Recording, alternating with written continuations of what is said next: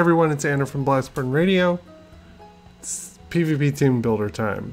So this is week 4 PvP, and we've had a pretty rough go of PvP this season.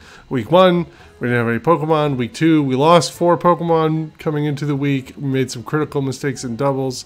That wasn't great. Week 3 was our best showing. Played some really solid games, didn't manage to pull any out, which is unfortunate, but we've at least been improving week to week to week, which is good. We had some good stuff happen this week, namely that we got some more options, nobody died, a bunch of Pokemon evolved, which is really, really exciting. And as you can see on the screen right now, I'm looking at London and trying to figure out what is going to go for Bulldoze, and I think it's going to be Crunch, which is unfortunate. I would like to get rid of Strength for this. We'll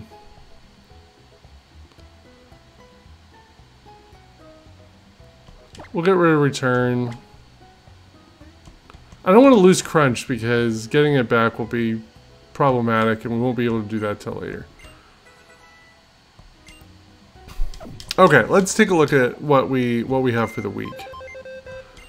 And the Pokemon that are coming with us. First off is Samsara. He evolved this week, and he now knows Mystical Fire, which is fantastic. Additionally, he learned Psyshock this week, and we taught him Grass Knot. Now, Grass Knot isn't going to be a huge helpful thing this particular week. It just isn't, which is unfortunate, but having a way to at least hit water on a switch-in is good, particularly also for ground and rock types, which also threaten Samsara. So fantastic. We still have our light screen on here. All in all, we like that. Number 2, Carmelite is coming along. It's been our kind of trusty Mega thus far, considering that our Bulba Baby died a terrible death early in the series. Still knows most of the same learn set, but now knows Rock Tomb, Crunch, Aerial Ace, and Bulldoze. Having Bulldoze allows us to threaten some Pokemon we really couldn't before, or in a much better sense. So we're bringing this along. We're actually bringing 2 Megas in our 8-group team, so that neither Celeste or Steven are sure which we're bringing to their match, which is beneficial to us. We picked up a Chansey this week, but unfortunately, Chansey is level 38. It's level 38 and can't really join us this week. Nuit will be joining us later. We also got a Gabite, and Fierce was a contender to come this week as well, particularly because Sandvale will help protect him when London sets sand, which is fantastic. It's got a good attack stat at 100, but overall, most of his other stats are not necessarily in the greatest place as compared to these fully evolved Pokemon. And granted, like, stats that you don't use much aren't everything, but we already got a lot on the team that's vulnerable to something like water or grass. And granted, Gabite's dragon typing does help with that a bit, but we would rather have some other options here this week, which is great. Fame is coming. Fame's been really good for us. Fame it brings that Intimidate, which we like a lot, as access to Charm, Bulldoze, Thunder Wave, and Return. We anticipate there's a Stunky coming this week, or a Skuntank. We're anticipating a switch in if Fame comes out, and we need to be able to Bulldoze that thing on the way in. Anticipated hit, so that's going to be really great. Additionally, Thunder Wave, it's fantastic. And Charm has been really good at shutting down physical attackers. In return is just always good to have. Hippowdon London is coming along. You saw him earlier. He knows Strength, Bulldoze, Crunch, and Yawn. I seriously considered giving him Rest Talk this week, but being unable to get rid of Strength really limited that, because I really need some of these moves on here, and just not being able to get rid of Strength was a problem. Carrying that Leftovers, which we picked up this week. Octillery Sargasso is a new is a new member of the squad. We got him this week in Azure Bay, I think. That sounds right. And the nice thing about Octillery is he's got a really decent special attack stat. The cat is coming to assault the mic. I'm so sorry for any audio problems. Sargasso gets a ridiculous amount of coverage for like a Rego old water Pokemon. It's not fast, but there are a couple things about Sargasso that we really like for this week. Number one is its ability in Suction Cups.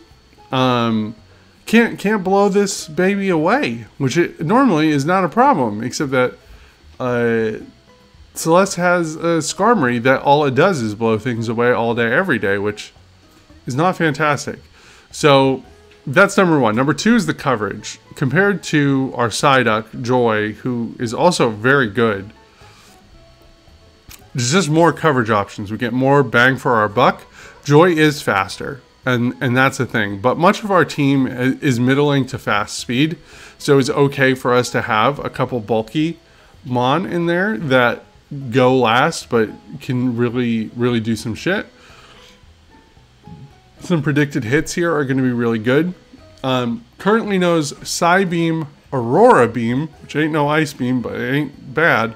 Surf, and here's the important one. It knows Charge Beam. So not only can it come in on Skarm and not get blown out of the battle, it can threaten and boost, which is it's really important. So that's really good. Just all in all, happy with the Sargasso pickup. I'm hoping it's going to do some work for us tonight. It might not. I'm going to be real for you. It might not. But I figured it was worth trying. And I spent the time to EV train it to be pretty fucking bulky, TBH.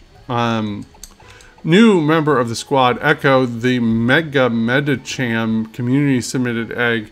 Pure Power, Adamant. Currently knows Ice Punch, Psycho Cut, Fake Out, and High Jump Kick.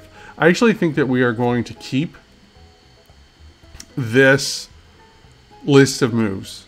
One of the things about Mega Medicham is its learn set is very good. It can learn a lot of stuff via Move Tutor and TMs. It can learn like every kind of punch. It can learn Poison Jab, which we have access to, but there aren't a whole lot of fairies running around, so it hasn't been of the utmost concern. But yeah, all in all, Mega Medi, we digging it. We digging it real good, which is fantastic. It's Medicham. It's not the fastest lad in the world, but it's got good coverage. It's going to hit like a brick house. We're definitely going to bring it. Relatively new addition to the team, though, was here for all of this week and the end of last week. Falconer, the Star Raptor, who got evolved. Intimidate, currently holding the Silk Scarf. I don't know if that's actually going to be the case when I throw this lad into battle, but another Intimidate options, Gut Priority, has Stab and Aerial Ace. I'm not running Fly for PvP. Stab Return. It also has Close Combat. Falconer, I'm not gonna lie, Falconer exists to kill Snorlax. Like, it comes in, intimidates, lowers its attack, and Close Combat will just fuck it up. Which is great. We need options like Echo and Falconer to deal with Snorlax.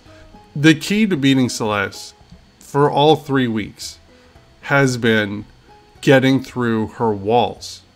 See, get through her walls. and none of us have really been able to do that like decisively. And it's been a problem. But I got some wall breakers in here, and I'm hoping that we have the right combination of them to make that shit happen. What's really scary on the week is I did not bring Gabite this week, and we are absolutely going to find out if that was a good or a bad call, because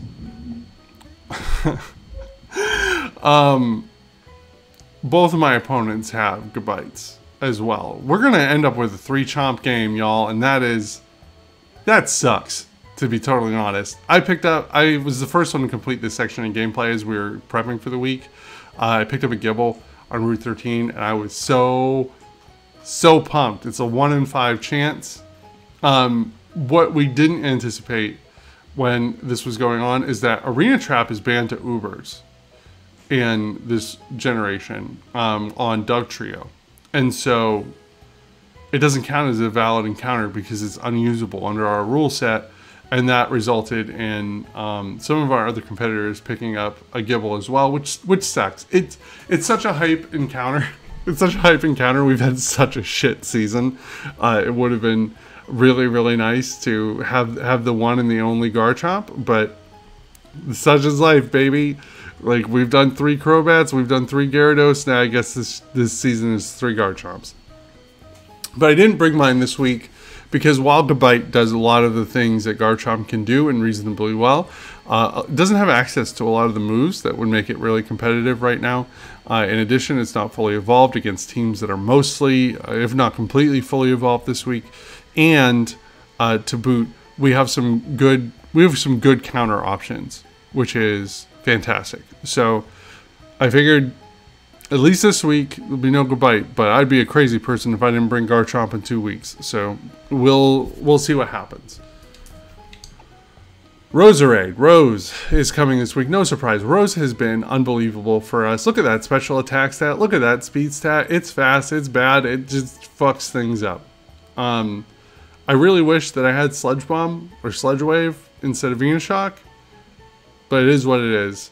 We got Grass Whistle, Stun Spore, Venoshock, and Giga Drain. Rose has been very reliable for us, like reliable neutral damage, which is really great. I'm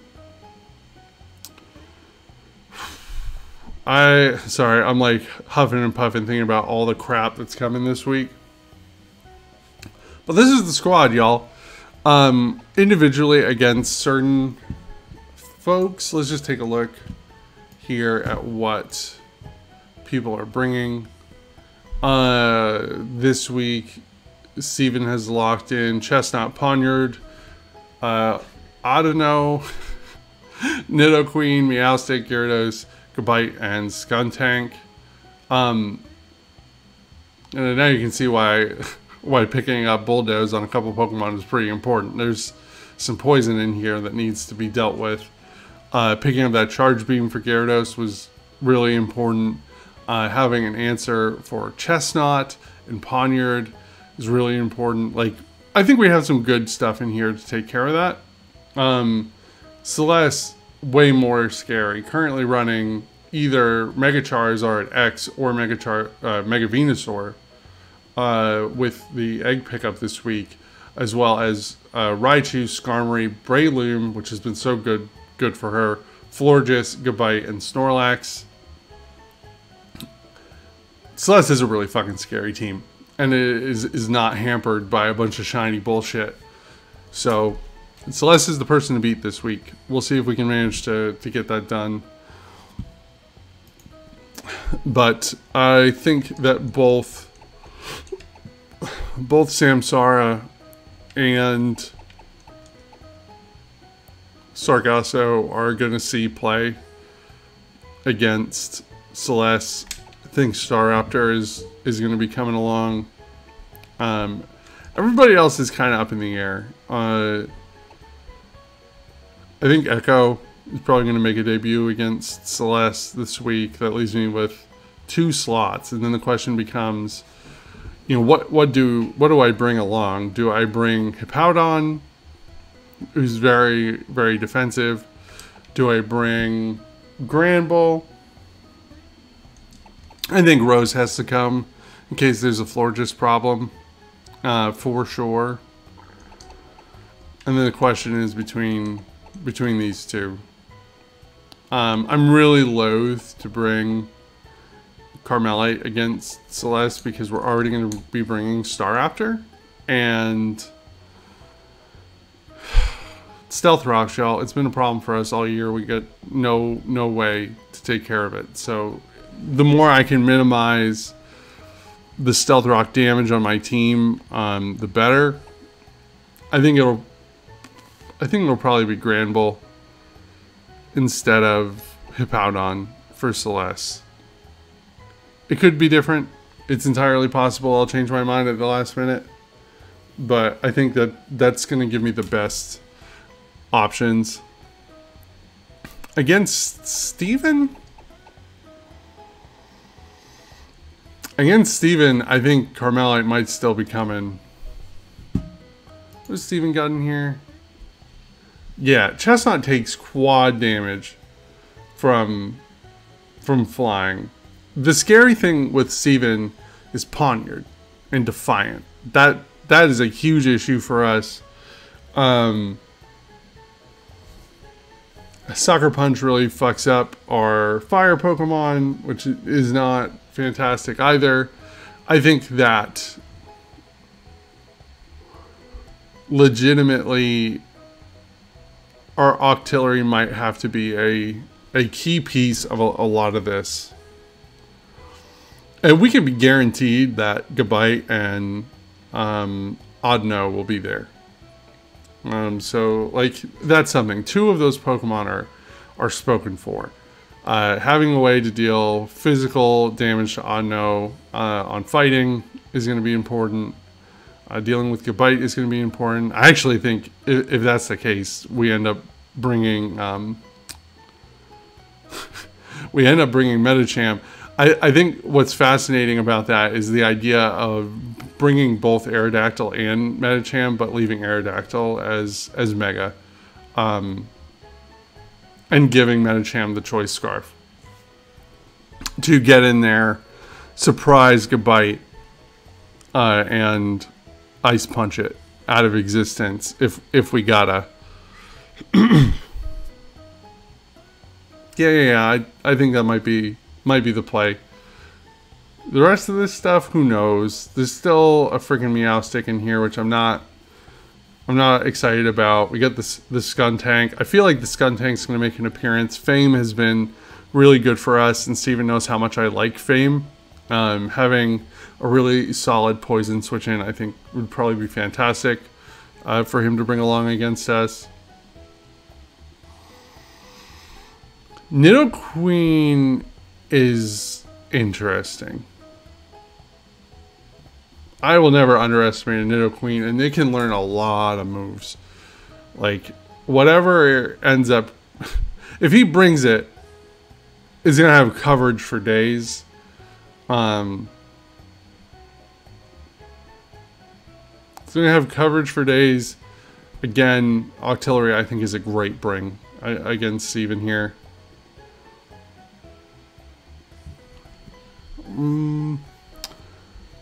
I gotta be careful with the Intimidate users in this place because of Poniard. Poniard can go just out of control because that thing is gonna have a goddamn choice band, like 100%, which is gross. And I don't have anything that resists dark, so bummer. But Hippowdon can deal with that pretty well. The key is going to be keeping Hippowdon healthy enough to deal with all that.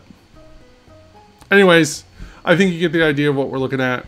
I think we have some good options this week. We'll see if that pans out. What's the worst that can happen? I can lose 2 more PvP matches. It'll be like the rest of the season, right? hopefully less errors on my part than in the last couple of weeks. Well, week 2 in particular. I've made some serious mistakes in doubles in week 2. I feel like I made less errors in week 3 in singles. So let's see how it goes. I guess you'll know soon, because you probably listen to the podcast already. But anyways, I'm gonna get going. Have a good one. Hey y'all, it's Anna from Blastburn Radio. Thank you so much for watching and joining me on our journey through the Kalos region. If you want to make sure to keep up to date on all the gameplay for Blastburn Radio Season 8, you can do so here on YouTube, and only on YouTube this season. So make sure you hit that subscribe button, maybe give us a like if you enjoyed the video, and additionally, if you want to make sure you don't miss a single video, you got to hit that bell. That's the way YouTube works. I don't make the rules. From all of us here at Blastburn Radio, thank you so much for watching. Thank you for loving our show, and we will see you next time. Bye.